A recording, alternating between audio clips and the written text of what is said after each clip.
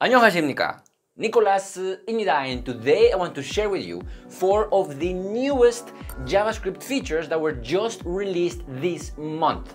These features are from the ECMAScript 2022 or ES 2022 standard, which is the latest JavaScript specification released. First, we have the top-level await.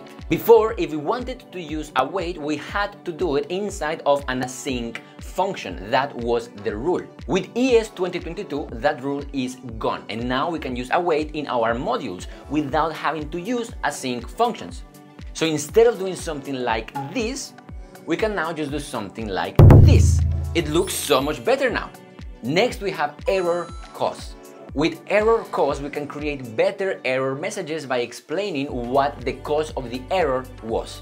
Before, when creating an error, all we could do was write an error message. But now we can explain what caused the error by doing something like this. The error cause allows us to specify exactly what went wrong.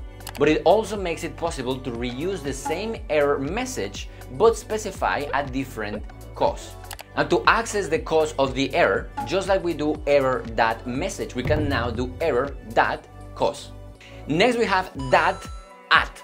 .at allows us to access any index of an array. Now, I know we could do this before. All we had to do was use the square brackets. But the difference between square brackets and .at is that with .at we can also search backwards. I can use .at with -1 and that will give me the last item. It will search backwards from the end to the start of the array. To finish up, we have class fields, which makes JavaScript finally feel like a grown-up professional language to do object-oriented programming with. Now, classes in JavaScript can have private methods and properties, which was something that wasn't possible before. They can also have static methods, and we don't have to use constructor to initialize properties, which again was something that wasn't possible before. Now let's take a look at these features one by one. To make a private method or property, all we have to do is put the hashtag sign before their name. Here we have a private method. Now if we try to call it, as you can see, it won't work because it's private. It is the same with properties. Here we are creating a message class with a private text property. And as you can also see, we are not using constructor at all. Before, we could not have created a private property and we would have had to use constructor to initialize a property.